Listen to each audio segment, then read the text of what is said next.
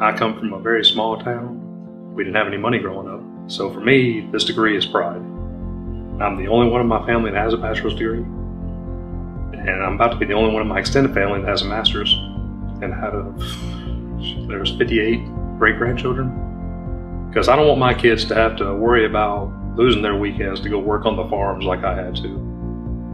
You know, baling hay and tossing 60-pound bales of hay from the ground to a truck for 14 to 18 hours a day, or picking cotton, or tending to the cattle, or raising livestock. It's a hard life, and I don't want them to have to do that just to make extra money like we had to.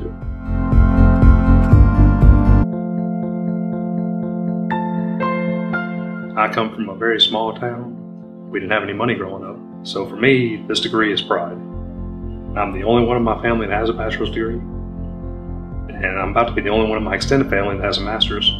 And there's 58 great-grandchildren. Because I don't want my kids to have to worry about losing their weekends to go work on the farms like I had to. You know, baling hay and tossing 60-pound bales of hay from the ground to a truck for 14 to 18 hours a day, or picking cotton, or tending to the cattle, or raising livestock. It's a hard life, and I don't want them to have to do that just to make extra money like we had to.